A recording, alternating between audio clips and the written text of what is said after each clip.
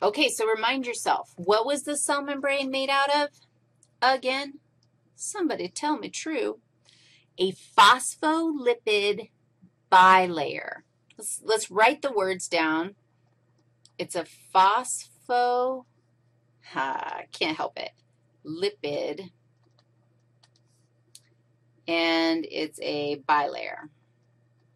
Bi, two, layer. It's like a double layer. Okay, now I'm going to draw you a picture of it. Here's one phospholipid. Do you agree? And what was the lipid part of it? Remember, that's just a fatty acid. And what I'm going to tell you, I told you it was a bilayer. So look at this. This is my other layer. My phospholipid, there's one half, and here's the other half. Okay, so now I'm going to do hyperspeed, and I'm going to draw all of my phosphos. Whoa. My phosphos are a little bit far, but that's okay. I can embed stuff in that cell membrane right there. So look at how I've got all these phosphos, and now let's add my lipids, 2 fatty acid tails on each one.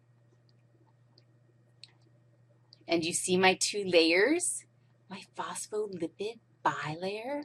Okay, here's my question for you. Label the intracellular fluid and the extracellular fluid. Oh my gosh, I wish that I was making clicker questions right now because this would be a phenomenal clicker question too, to have this and then ask you where everything is. Is the intracellular fluid here, here, or here? First of all, the one thing that you do know is it is not here. That is not intracellular fluid. This is like the wall of the cell. If I were to draw a tiny little cell up here in the corner, and here's a nucleus and here's a nucleolus, this line, that cell membrane, is actually 2 layers thick. If I were a rock star, I could totally draw out a bilayer right in there. I am not a rock star. I'm almost a rock star, though.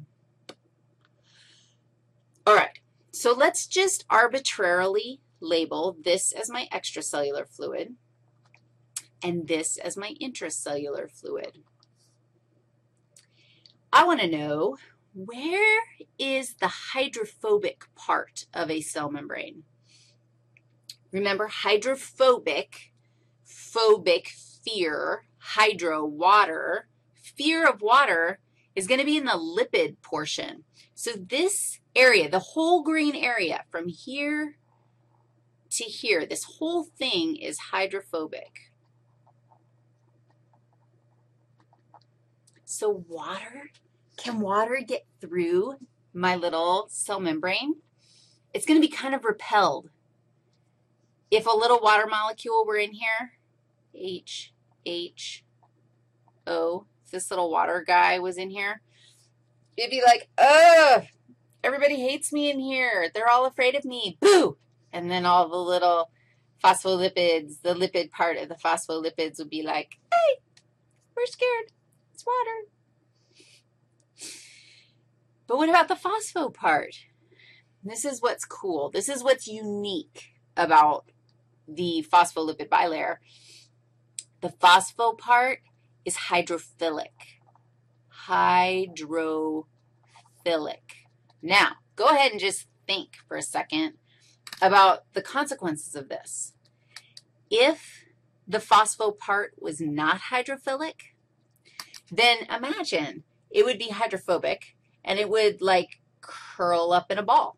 It would be like a blob of oil in water. It would just, all of it would come together. It's all so afraid of the water that it's going to form a giant ball of fat so that the fewest number of fat molecules are touching the water. Can you imagine that? Like if you smeared out a whole bunch of people along a wall and each one of the people is touching the wall. But then if you turn them into a ball, same number of people, but you just smush them up into a ball, you could actually make it to where like only 2 or 3 of them are touching the wall because the rest of them are like all crammed together in a little ball. Does anybody know what I'm talking about? I'm doing a windy like analogy in my brain. My point is that the shape, the phospholipid bilayer, the very nature of it allows a separation between inside and outside. And that is really important. In addition, this is cool. Inside here are, I'm going to have to draw it like that because that's exactly what it looks like. Okay, whatever. Nobody knows what that is. I'm trying to draw you cholesterol. Now, cholesterol is super hydrophobic because it's a lipid also. And so if water tries to come through and there's a whole bunch of cholesterol in the cell membrane, the water is going to not be able to come through at all. So if you want a waterproof cell that won't let water in and out, throw a whole bunch of cholesterol in the cell membrane, and you will totally get what you wanted. If you want water, if you want a more permeable cell to water, then throw in less cholesterol. Cholesterol also, in addition to making the cell more waterproof, it also increases stability. So it makes it harder for like the cell to pop, basically, because the cell membrane is a little more solid. So the other thing that you're going to find are various proteins. This is a transporter. And then you also have little signaling molecules, and we'll see those all embedded in. You can see that this is a cholesterol. These little yellow things are cholesterols. But there's lots of stuff embedded in the cell membrane.